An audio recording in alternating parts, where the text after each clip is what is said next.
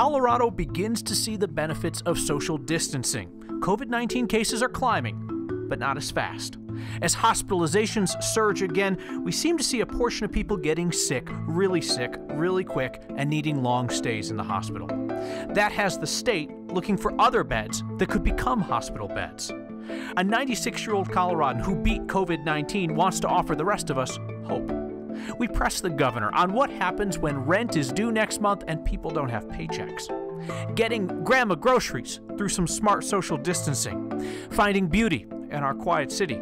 And my most unfortunate haircut at home. Come on into my place. This is next. What we're doing might be working. This big statewide experiment to keep our distance from each other and make it harder for COVID-19 to jump from person to person. The state researchers studying our actions and the virus's reactions said for the first time today that they are seeing some signs of progress, as in the closure of bars and restaurants a few weeks ago may have at least slowed the rate of spread. So it would appear that we have avoided that horror show scenario that was laid out by Governor Jared Polis, the idea of how many Coloradans we might lose if we did nothing. But they say it will not be until next week that we're really going to know whether the bulk of our social distancing, that stay-home order, is having a real impact. We're hoping that these social distancing measures are significantly reducing the effect of R0 here in our state. So when you saw that it was spreading at, doubling every 1.6 days and sounding the alarm bells and talking about that scenario where 30, 40, 50,000 Coloradans could lose their lives, that was if we did nothing, if we went around business as usual, we kept hanging out together, having parties, going to bars and clubs. Through those initial measures and with the traffic proxies that you saw, it likely reduced the social context in the 50-60% range. We're hopeful that once the stay-at-home rolls on, that's more in the 70 to 80% range. So the effect of R0 will be significantly lower because of these steps. Doctors are still expecting that surge of patients that is going to strain the state's capacity of ventilators and hospital beds. And so, as such, the state is continuing to look for more beds in hotels and dorms that are close to critical care hospitals, stuff that could be used as a step-down facility as people begin to recover. And the governor also warned today that it is highly unlikely that students are going back to school classrooms by the end of this spring. Let's talk about the state of the fight in Colorado right now. We know that 51 of our neighbors have died as of Sunday's count. It was an increase of 4 overnight. 414 people have been hospitalized. That's up from 326 people on Saturday, the largest single-day increase in the hospitalization number that we've seen.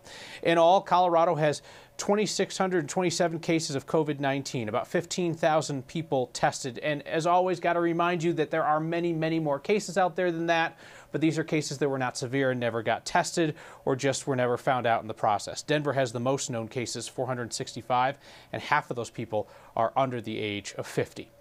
We continue to ask the state health department for hard numbers of how many Coloradans have recovered. They are not yet ready to provide those, so what we are left with are anecdotes of encouragement, like that of Anita Hernandez. I should mention to you, she is 96 years old. We talked with Anita and her daughter this morning through their bay window. Anita started feeling sick back on March 17th. 2 days later, she was at Porter Adventist, and that's where she tested positive for COVID-19. Her family was obviously fearing the worst considering her age. They put her on oxygen, and then Anita started to feel better. Doctors eventually sent her home. How are you feeling and how are you doing? I'm doing fine. Thanks to the good Lord. Yeah. Why is it important to hear your mom's story? To give other people hope. That it's not a death sentence. Anita spent 6 days in the hospital, and her family told us they have faith that she will make a full recovery. The rent is going to be due for millions of Coloradans here in the coming days, and we've heard that some landlords are not in a forgiving mood even if they know that people have lost their paychecks. The governor today warned landlords against making what he called hollow threats of evictions. He was asked about the topic by our Steve Steger. it's taken a financial toll. Mickey V's roommate, Amber Little, on the left there, she called our newsroom today concerned. She says their landlord in Inglewood has told them they have to pay the rent, even as Amber is temporarily off the job and her husband's hours have been cut.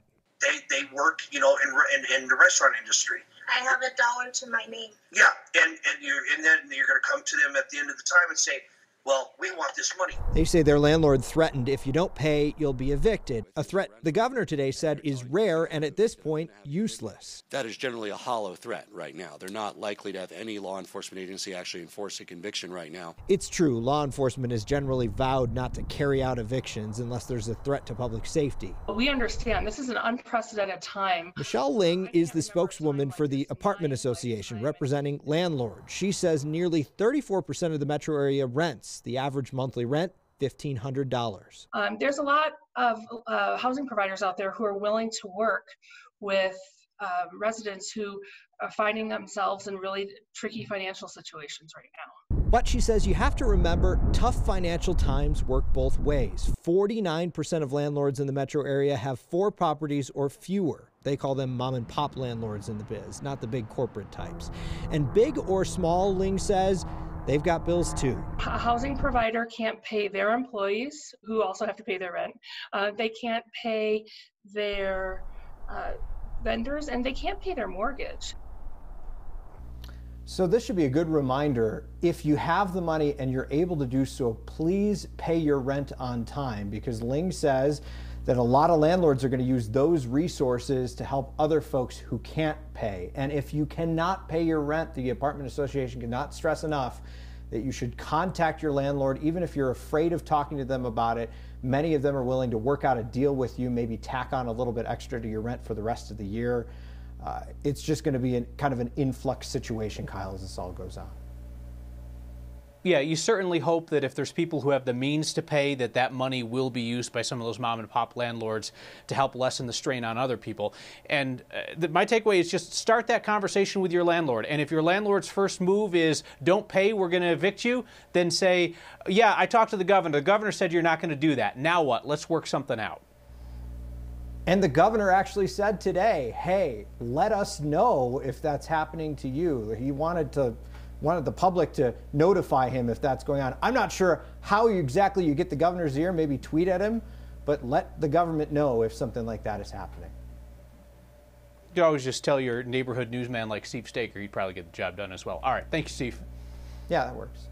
Tonight's next question comes to us from a viewer named Joshua. So ahead of street sweeping season starting in Denver on Wednesday, Joshua wanted to know if everybody who's parked at home, like you're supposed to, is going to get ticketed if they don't move their cars for street sweeping. So Joshua, the city is going to give people a break. Street sweeping is going to begin for the year on April 1st like it always does, but the city of Denver committed to us that they will not be issuing street sweeping tickets for a minimum of 30 days on this. Denver, of course, would still like to clean the streets. They say it helps to clean up the air, to get the dust and the dirt up and so forth. So they say if you can move your car, please do.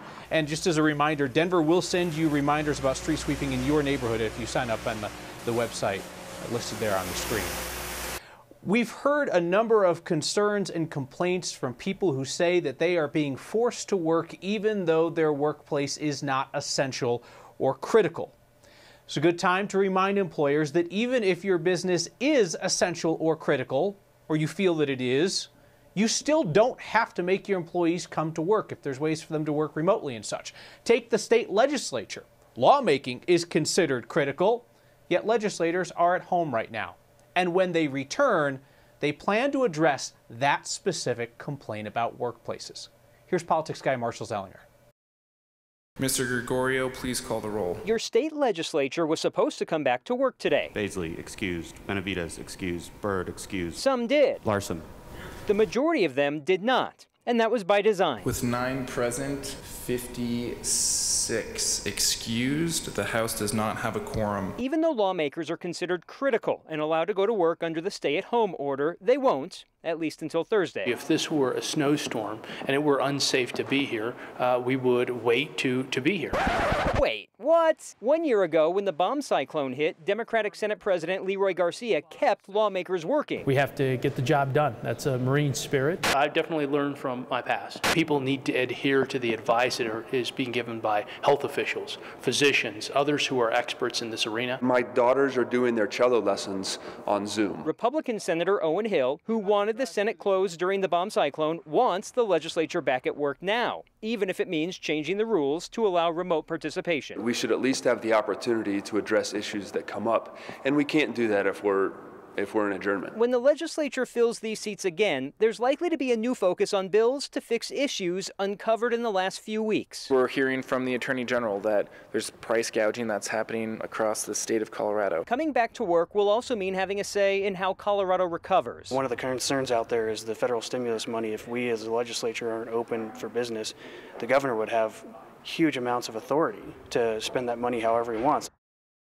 If you were wondering when coronavirus becomes political, I think we've hit that area. Republican Representative Patrick Neville wants to do a check on public health departments in the future, perhaps legislation that would limit the power of health departments and what they can do, which would come with fines and perhaps jail time in worst case scenario. He wants legislative oversight.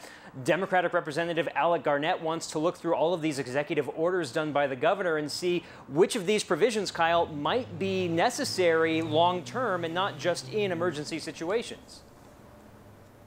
It might be good to look back at all of our lives and see what we could adopt from this period of time. All right, thank you, Marshall. Appreciate it. I'm starting to think that maybe Colorado is getting the hang of the social distancing thing. We invited you to send us photos of people doing it poorly, and we got a ton of photos of people doing it well, like getting Grandma her groceries when she doesn't live on the ground floor. Oh, you want that now?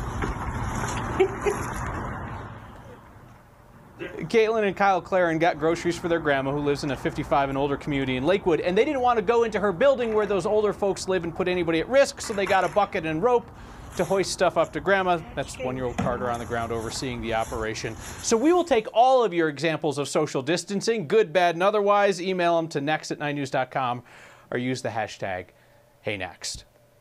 Did you have a good weekend? You're thinking, what day is this? A lot of people have been saying that lately, you know, because some of us are working from home and the days blur together. Some of us are out working and wish that we could be home and the days kind of blur together. And, you know, some of us want nothing more than to just return to a normal work schedule. And as we sit around, the days blur together. I think a lot of it is because people are tired. You know, I think a lot of people are tired physically and some people are tired emotionally. And for some people, it's both. And I wish that I could tell you that it seemed like we were within sight of the end of the great distancing. But when we talk to the doctors and we talk to the health experts, the consensus is we are quite a bit closer to the beginning of this than we are the end. And I know that people are getting antsy at this point. So we're going to have to get creative in every sense of that word. Creative to fight boredom, creative to fight off financial ruin for a lot of families, and creative in the fight against the virus that is still inside of our communities, just waiting for us to let our guard down so it can get at us. So this is what we're going to do. We are going to wait. Today is Monday. I hope you had a good weekend. We're getting a rare look at Denver without all her people. I actually did go out there with a purpose. Photos showing the beauty in our city's empty streets. Neither snow nor rain nor heat nor viral pandemic stays these couriers from the swift completion of their appointed rounds, and Colorado asked if I would pass along everyone's appreciation. Next.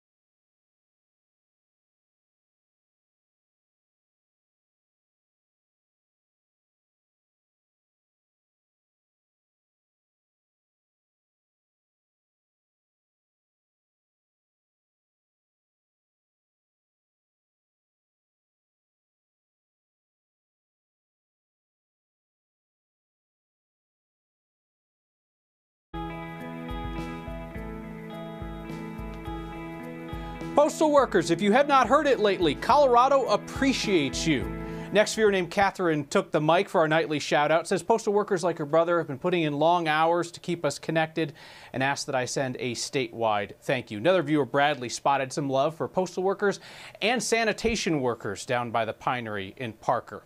So we've got this huge stack of your suggested shout outs for the people who are keeping Colorado running. We will do one each night, but I want to do something different tonight. I would like to hear from those essential workers who continue to work day in and day out to keep our state functioning. What can we at home do to make your jobs easier? Text me and let me know, and I'll share it statewide. 303-871-1491 is the answer. Essential workers, what could we do to make your lives easier?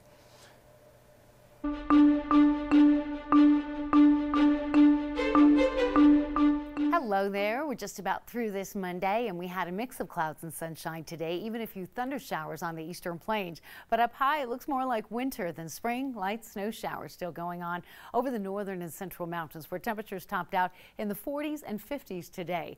Denver at 58, 68 in Lamar, 64 in Pueblo. We've got high pressure coming in for 48 hours, so a nice warming trend ahead of the next batch of moisture, rain and snow showers to close out the week. Powerful thunderstorms moving toward Omaha, Wichita, outside of Lamar and Burlington, but not a lot of moisture left over for Colorado. Skies will clear tonight. A little push of fog for the far eastern plains and a few leftover snow showers up over the northern mountains later tonight. Partly cloudy, 35 degrees. Still the chance of a shower early, and then we clear. We've got sunshine in mid-60s tomorrow. Beautiful day coming up both Tuesday and Wednesday. Temperatures will soar above average. Chance for rain and snow, cooler weather for Thursday and Friday, and then a nice weekend warming trend. And let's do what Jose Antonio does and just let's all of us just hang in there together. Denver all emptied out is eerie. Can't imagine many people have ever seen it like this. This is almost like a super priceless moment in time, and we're never going to be able to go back, and we're never going to have these moments that we're passing now ever again. Scenes from a silent city. Next.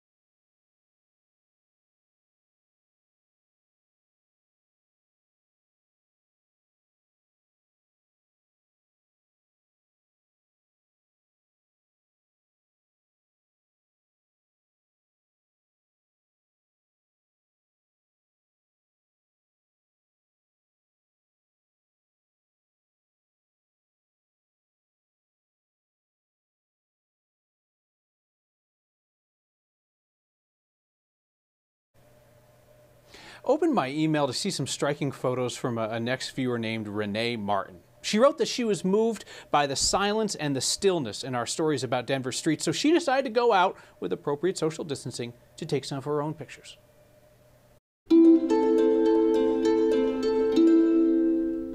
I feel like I captured something super amazing. We actually drove all over downtown and down Broadway to take pictures of Denver.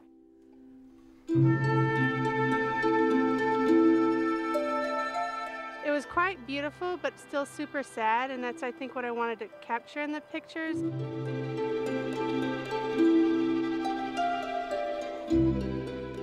My name's Renee, and this is my daughter, Eliana. We went out to go take pictures Friday night.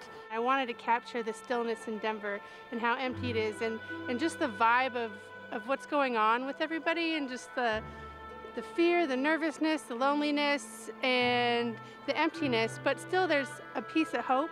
And if you look at some of the pictures, there's these signs out front of the building where they say, temporary closed, but we'll be back. And I think just seeing that was really inspiring. I have my hopes and dreams set up to do more outdoorsy stuff and hopefully get to see the people come back to Denver and feel the streets and not make it feel so empty.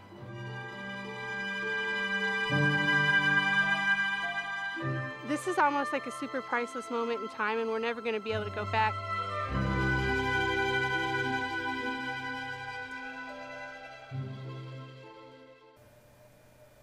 That is finding the good in the situation. When we return, the bad in the situation, primarily my haircut over the weekend. Next.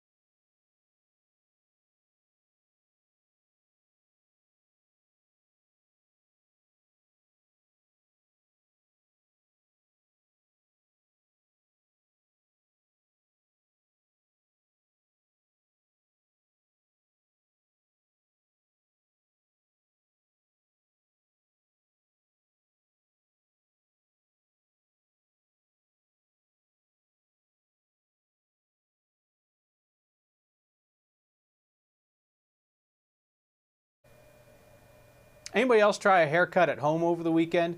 So my wife got out our late dog Porter's old clippers and decided to give it a try for the first time. So she started in the back, and that was probably a good thing because it appears that watching a single YouTube video on how to cut hair is a poor substitute for actually knowing how to cut your husband's hair. She took a couple patches out of the back of the head, so we decided that, you know, we're just going to basically leave the sides and not touch the top and the front at all. So basically, I'm just going to look more and more like a cockatoo as the weeks go on. It's just going to be this plumage in the front that kind of hangs down. Love this note from Jeff, who says, big thanks to the bank. Went in wearing mask, gloves, goggles, said I needed money. Instead of being tackled by security, they said, have a nice day, sir. Thanks to the bank employees. For My Home to Yours, I'll see you next time.